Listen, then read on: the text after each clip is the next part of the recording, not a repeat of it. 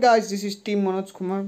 Now I am going to explain a problem in HackerRank Python if else.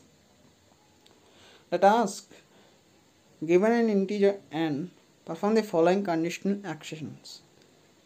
If n is odd, print rate.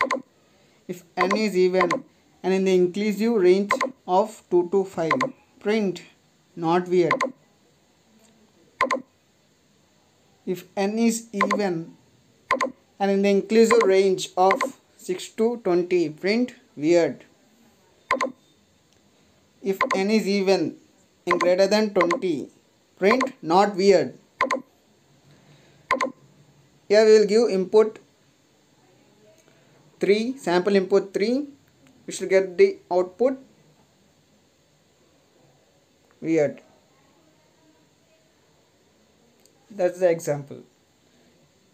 We are giving input 24. We should get the output not weird.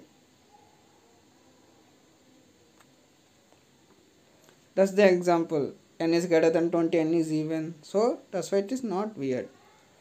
Now let's go into the program. See, I am taking input n of integer data type if n percentile 2 is not equal to 0. That means which condition? It's checking whether the n is even or odd. Then it should print weird. W-E-I-R-D, weird. Okay. See, in that statement also it will be. Now I am writing elif. In elif condition I am writing C.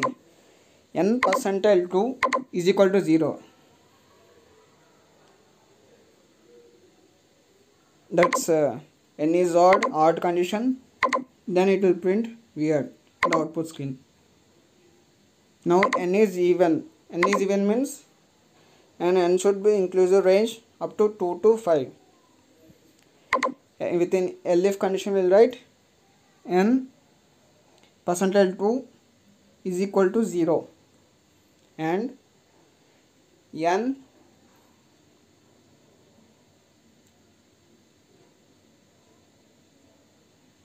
greater than 2, greater than or equal to 2, because we are using, they use the term inclusive, so we should include 2 and 5 also, and n less than or equal to 5. Okay, elif condition we wrote, in that we wrote print not weird, NOT WEIRD. Okay.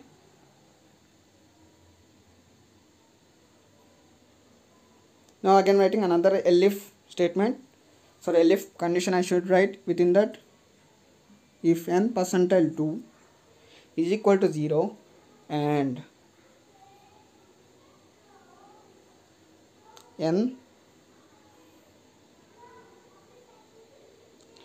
greater than or equal to 6, see, inclusive range to 6 to 10, we should print weird. That's I am doing. And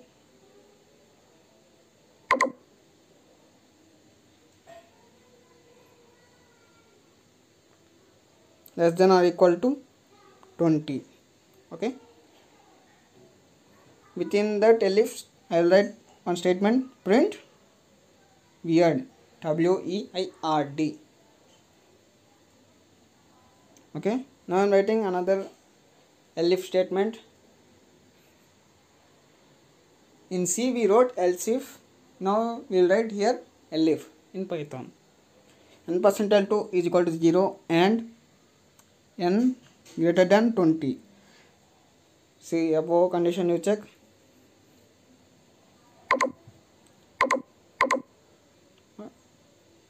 Now see, if n is even and greater than 20, then print not weird.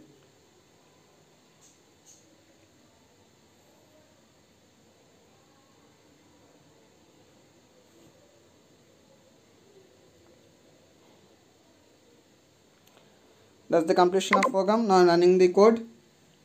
It's processing. Yes, the two test cases are satisfied. See, we gave the input 3. The output is weird. Expected output also matches the output. Now we see all the test cases. All the test cases are passed.